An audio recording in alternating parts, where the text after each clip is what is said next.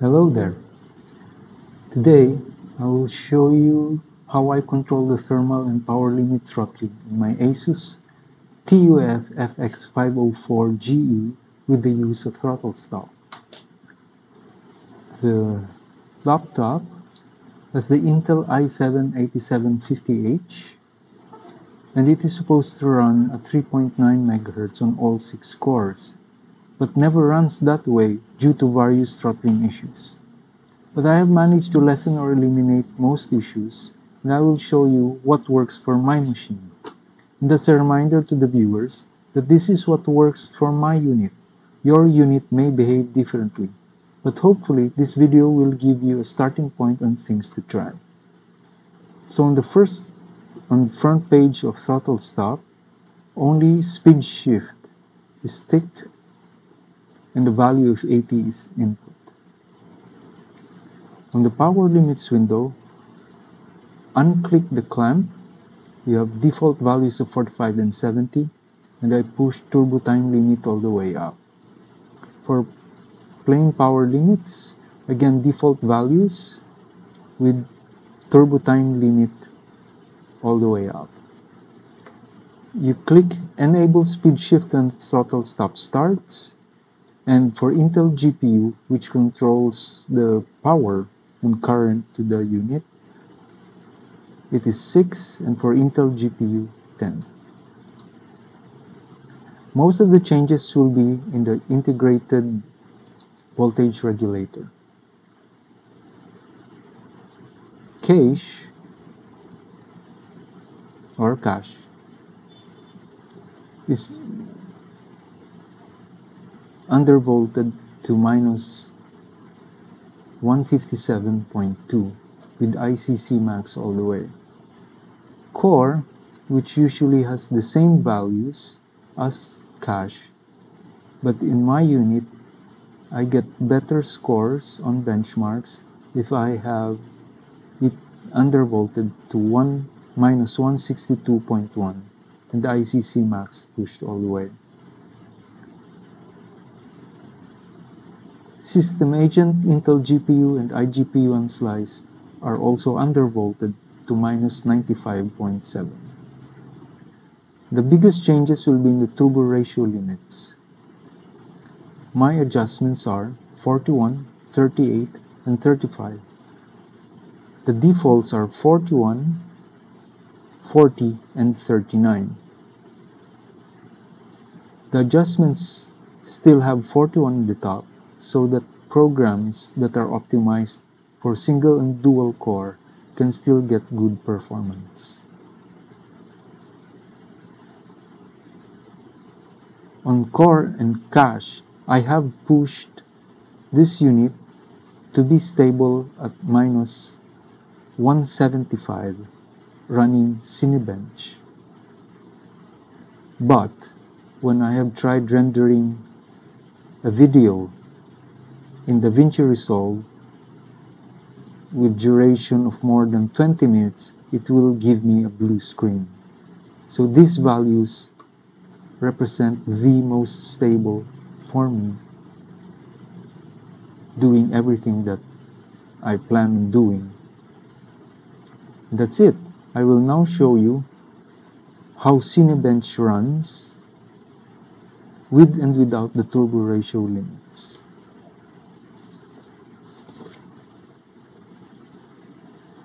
Now I will show you how Throttlestop can control the laptop's behavior. This is with the stock turbo ratio limits. So 41, 40, and 39.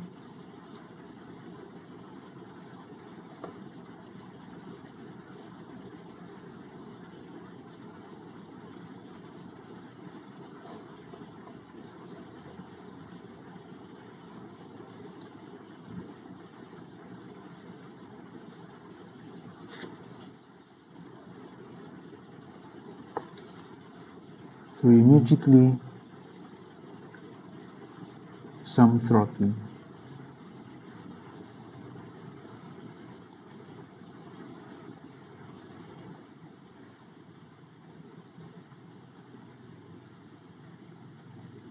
then more throttling.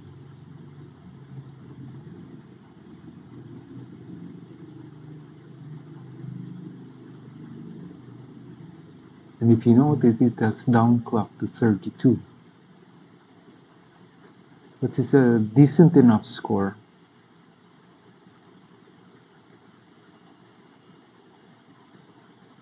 So now we clear.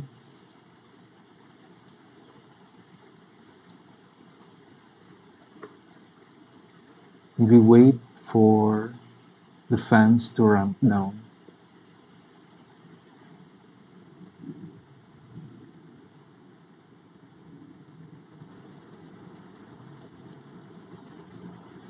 Okay, fans are down. We will now change the turbo ratio limits. 38, 35. Hit apply. Okay. Here we go.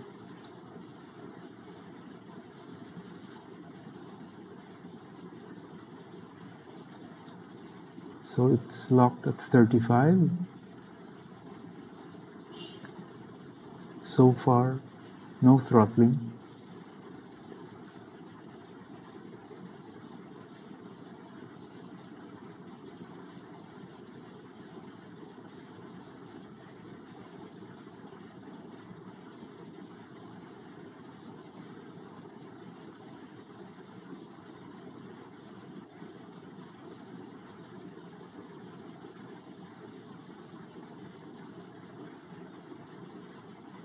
And it's not too far off from the score at 39 megahertz while running at 35 and no throttling at all.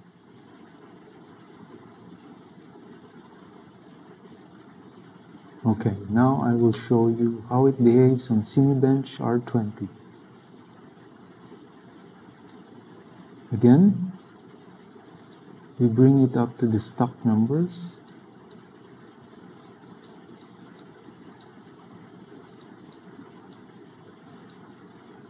So 41, 40 and 39. Hit apply. Okay. You clear your temps. Make sure it's clear. Go for a run.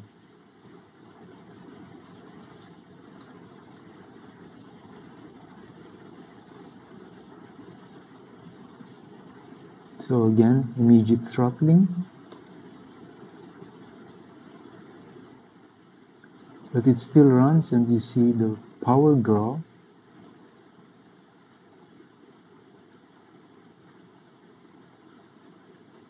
It's not limited to 45, but it still runs. Now with PL1, it's throttling and it's now down to 31.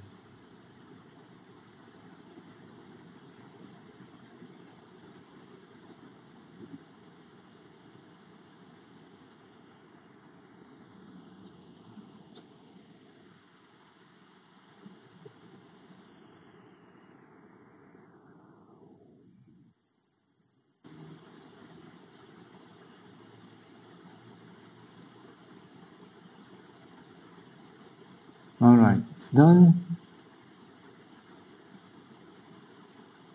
If you notice, highest temperature is 81, which is still below what Asus set, which is 88 degrees. So no thermal throttling, but other forms of throttling. So while the fans are ramping down, we will change our turbo ratio limits. 38 and 35. We hit apply. Okay. We clear the window.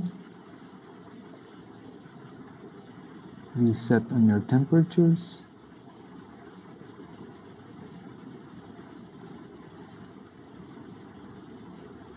Fans are down. This is now the run with the adjusted turbo ratio limits.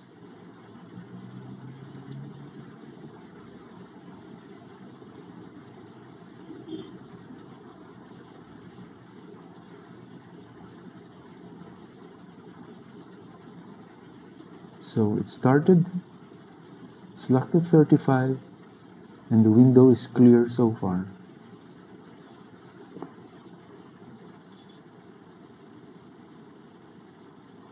So first signs of throttling.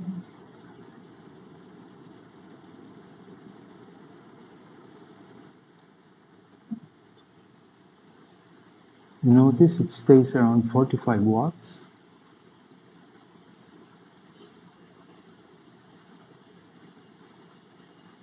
But it's a constant load.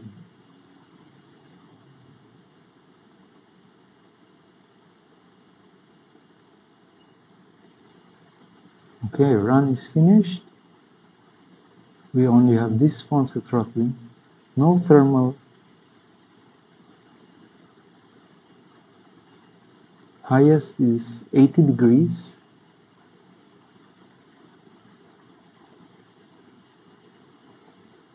And note of the score, again, quite similar to the one with the unadjusted turbo ratio limits.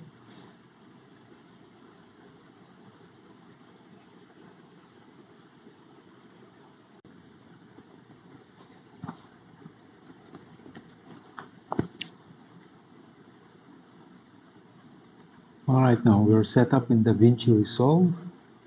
We have a 30-minute clip of transcoded footage to DNX HD on disk 2. So it will be read from this disk, processed by the program, and written to disk 1, which is on the laptop's internal HD.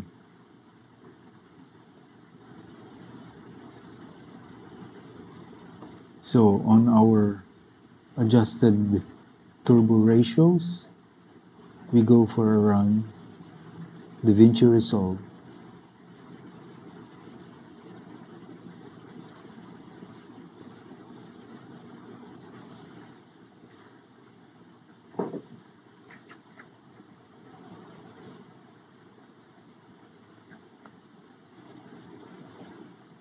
Now, original footage was shot in 60 frames per second. You watch it here. CPU, which does the decoding and then encoding to H.264, which is the codec of our product here. C memory is not so intensive.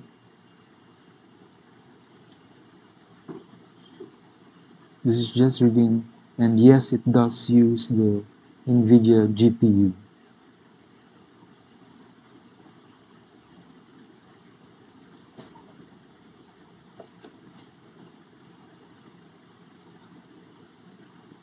And on throttle stop, we see so far no throttling. Now I will speed up the footage.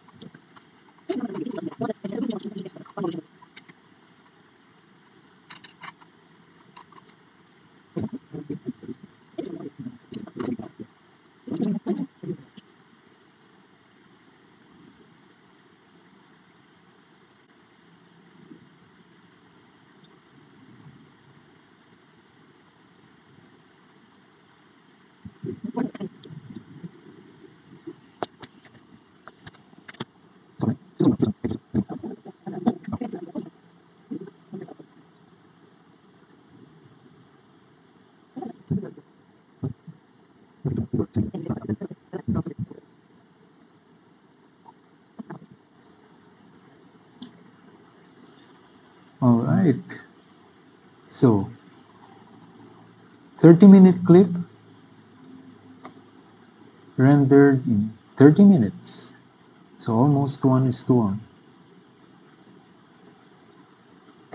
We had one incidence of PL2 throttling, which we were able to overcome by re-engaging the overboost mode of the fans.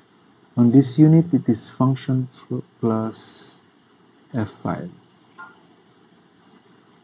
That way. So that's it, guys. If you like this video, give a thumbs up. See you in the next one.